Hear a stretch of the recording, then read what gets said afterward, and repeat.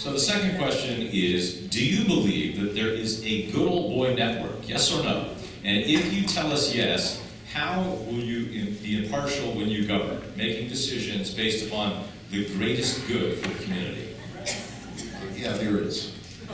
And I have, as a county commissioner, I have been to serve with the great county commissioners, Phil Shkusansky and Jan Platt and Sylvia Kimball Rodriguez, and we are committed to sound ethical government. I have seen across all governments, in my opinion, an erosion of that good, honest, ethical government. And there's no rule you can do, right? There's no set of standards you can do. You have to elect people that are perfectly willing to say no to the people that support them, and yes to the people that didn't. And so you've got to look at our records. I think there's an awful lot of grudge holding that goes on. I think there's a lot of great ideas that don't happen because we brought them. Why isn't the ferries running now? That's nuts. It takes thousands of people off our roadways. They should be running 3 years ago. They get all glommed up on who knows who and who contributed to who. I hate that stuff, and I will not tolerate it. Thank you. Excellent. You know, it goes directly to integrity in government. One of the 4 pillars that I have in the neighborhood Bill of Rights. I served on the Civil Service Board before I became an elected official, and I will tell you, the way that the management was done in terms of when people were getting fired and how they were disciplined had more to do with the personality of the people that were in that room than it had to do with the performance of the work that was supposed to be done. We will change that. We want to make sure that we're going to have performance standards that are met each and every year. When I come in, we're going to ask for a resignation of each one of the senior managers with no date on it. And I'm going to ask them to show that their performance in their departments was what we expected as a city. And if they don't, I'm going to accept that resignation from that senior manager, because that's the way you're supposed to lead. Keep them to a particular commitment and make sure that the promises that we make are kept. Thank you.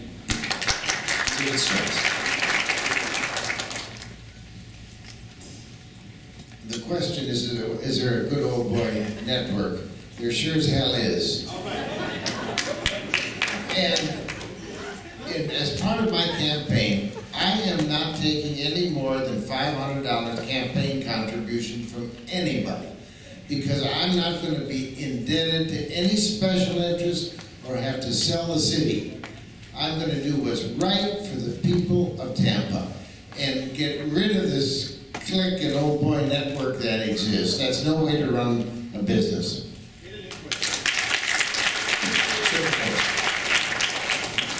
Took the words right out of my mouth. You're damn right there's a good old boy network going on here. And I'll tell you what, one of the easiest ways is to make sure that the people that you elect don't have financial hooks in their back.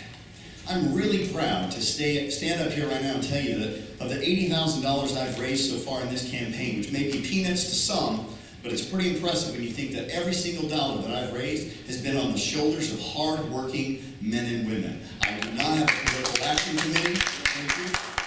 I have no special interest groups backing me up. If you want to see where the good old boy network is, follow the money. There's no way you can get elected using a special interest group and then stand here before you right now and say that you're not a part of the good old boy network. The way you get rid of the good old boy network is you start to elect people that don't follow the plan, that don't look like traditional politics. If you don't like the way politics look, maybe you should vote for somebody who doesn't look like a politician. Thank you.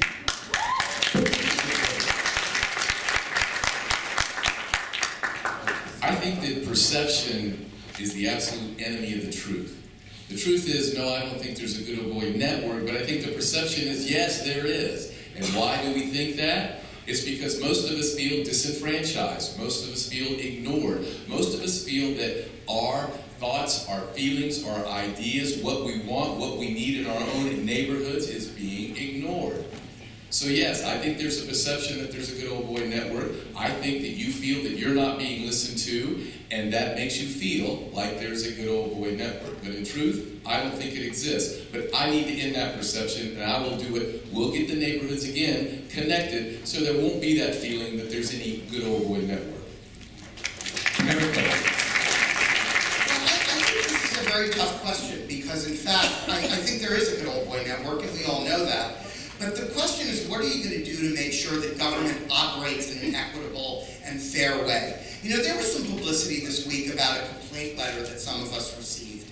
And one of the things that can happen inside of the city is currently the people in charge investigate when there's an allegation of wrongdoing. If you're going to actually clean things up and want to be objective, you really need a separate track for investigations to go on. You really need people doing investigations inside the city that don't report up the chain of command. If you really want to consider what the major threats are to the integrity of our government, it's corruption inside of our city departments. And so when there's allegations of that, you can't have the Fox investigate the hen house. You have to have somebody outside investigate what's going on who can be impartial and give you basically a clean report. Jane Castor. Well, this is a very, very difficult question. You know, we have a number of checks and balances within all of the departments of this city to ensure fairness. We also have testing processes for promotions and those types of things that follow all along the civil service rules. But again, we're dealing with human beings. And as was stated, we're dealing with individuals' perceptions as well. And all of our perceptions are reality. But I can say that within the city, we do our best to ensure that everything is as equitable as it can be when you're dealing with human beings. I also agree with Harry that you have to have objectivity in that. You know, you have to, in the investigations and so forth, it has to be removed from the individuals that are playing a part in that. And I know that that happens to a degree, but not as much as it should. So that's something that I certainly will be looking at as your next mayor. All right.